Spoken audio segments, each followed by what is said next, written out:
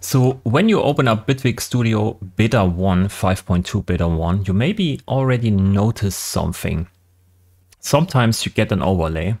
If you use an NVIDIA graphics card, you get this, this overlay here. Use Alt-Z to open up GeForce, the overlay, experience overlay, right?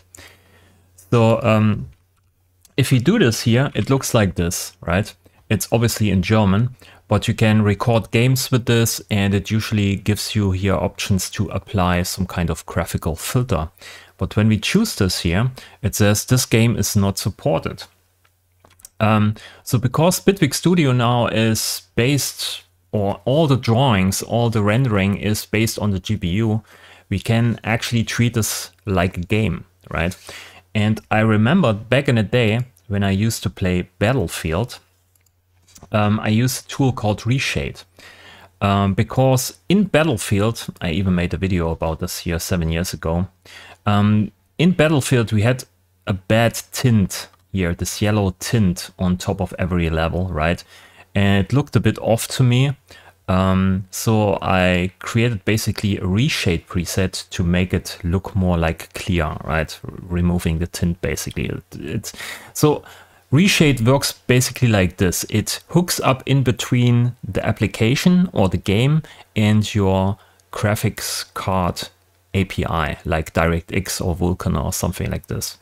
So it not changes the application, it just says to the application, hey, I'm the DirectX API basically.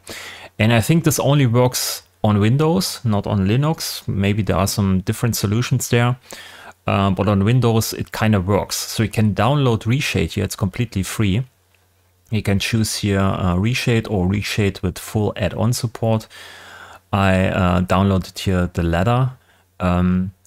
So yeah, and by the way, this is highly experimental, right? I show this because people will get behind this anyway at some point, and they will try it out.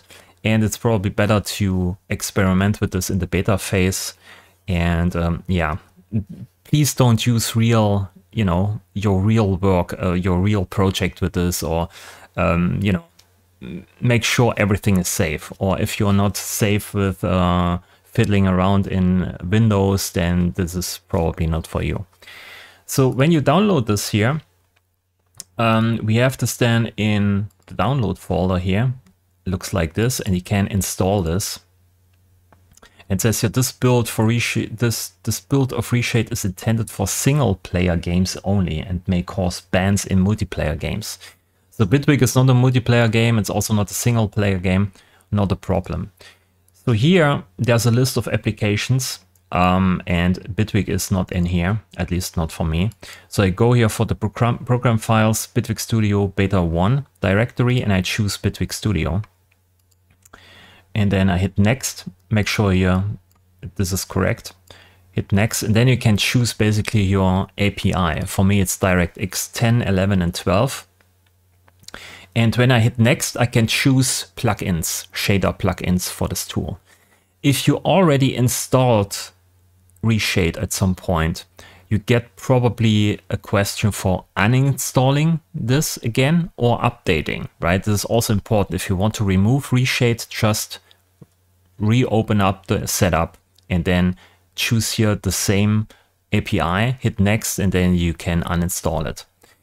So here's now a list of plugins we can install, or actually shaders or packages of shaders. You can just run here with the standard or SweetFX packages, but you can also check everything if you want to try out a few wacky things, and then hit next, and then it downloads here all the plugins or shaders to the directory. It takes a moment. So yeah, please, if something went wrong, please don't call the support, Bitwig support, right? And say, Polarity made you do it. So these are now add-ons you can install for Reshade itself. We don't need any of that, and hit just next, and it says it's installed. Okay. So inside of the Bitwig directory, it looks now like this. We have now here Reshade preset, ini, Reshade log, Reshade Then we have here reshade shaders. So in there are all the shader applications and also textures and so on. And to make sure everything works correctly, you also have to set this directory to, or you have to remove the write access or the write protection here. I need to go to extended here or advanced or safety here. And then I have to, I think I changed trusted installer here, writing rights, and also for users that the user can write into this directory. It's pretty important because if you open up reshade in Bitwig, then it wants to write your settings down, right? What kind of changes you make and so on. So this directory here needs to be free of write protection. So you need to remove the write protection for this directory. That's pretty important. I don't know if this is allowed by the TOS of Bitwig Studio. I have no idea. This is highly experimental. We just, you know, fiddle around and have some fun. That's basically what we try to do. So if we open up here Bitwig Studio now, it should give you some kind of overlay. Yeah, at the top here, you can see it loads basically all the reshade packages in there. And it's now in German here, and it uses the system language. So if you are on an English language-based operating system, this is probably in English. What it says here, basically, reshade was successfully installed, and I can use position 1 on my keyboard to open up this panel inside of Bitwig Studio. And it greets you here and gives you some kind of information and also a tutorial. You can also skip the tutorial if you want to. So we do this. And you're back in your menu here. So these are all the shaders we installed, and you can choose any shader. You can also choose multiple shaders. Let's say here's adaptive color grading. I'm searching for something here. Let's say hue FX, and I enable this. You can see already here Bitwig changes colors. You can open this up here and can change the hue mid, hue range. I think we can also here, yeah, detach this here and move it around. So you can see the colors already changed, right? We can make changes to it.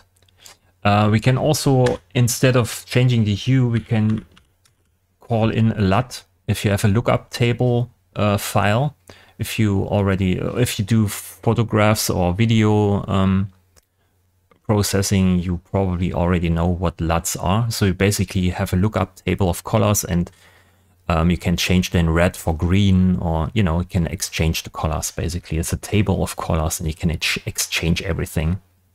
So you can use LUTs in here if you want to.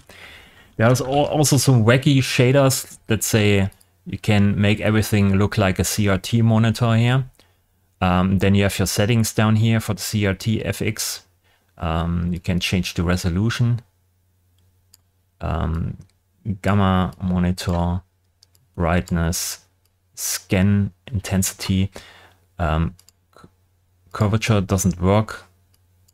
What else do we have? Overscan.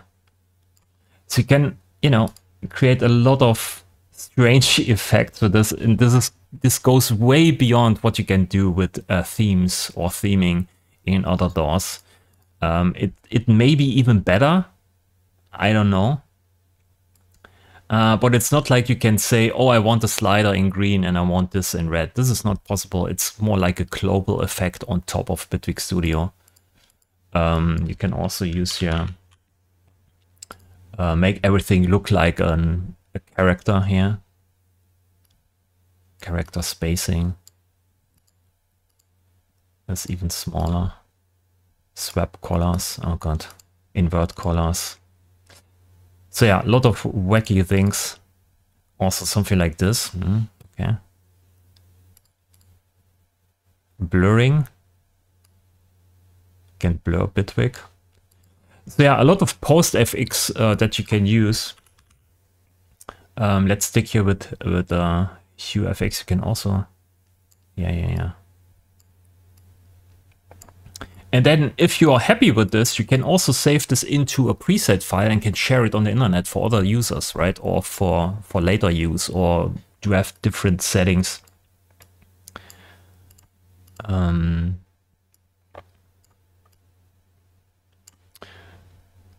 Color mix, saturation limit. Maybe search for color here. Adaptive color.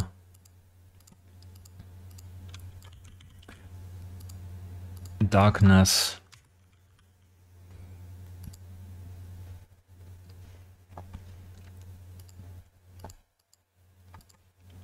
So, yeah.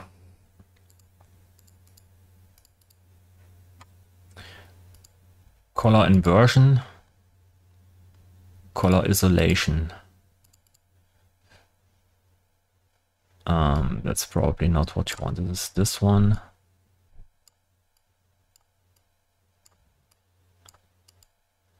Only red invert. Oh god.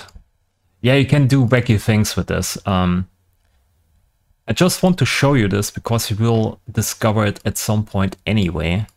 So you can tweak this in all kinds of different directions. And like I said, if you use a lookup table, you can basically really target specific colors. You can say everything that's red, I want to have it green or something like this, right? But here with the sliders, you can also have a lot of fun. Saturation. Oh yeah, you can remove the saturation here. Then dial in something that looks more like to your taste. Yeah. And like I said, you can combine it. Film grain, okay. I can add grain on top. Looks like a movie now. So yeah, this is all now possible because it renders on the GPU. It's like a game and you can modify it. But like I said, please treat this with caution. And it's just an experimental, you know, plug-in. Or maybe it's fun to you to just play around with this. I go here to performance mode. So performance mode is basically that you only compile shaders that you use, not all shaders. It takes a while sometimes. Yeah, and then you can hit position 1 and then you can, you know, play with this and use Bitwig as you do. Right. And yeah, it's kind of funny to do this. I put the link in the description below. And if you want to, you can share maybe your reshade presets in the comments down below. Maybe you found something funny or you have some ideas about it. Let me know in the comments down below. Okay, that's it. Leave a like if you liked the video. Subscribe to the channel and have some fun with the beta. Bye.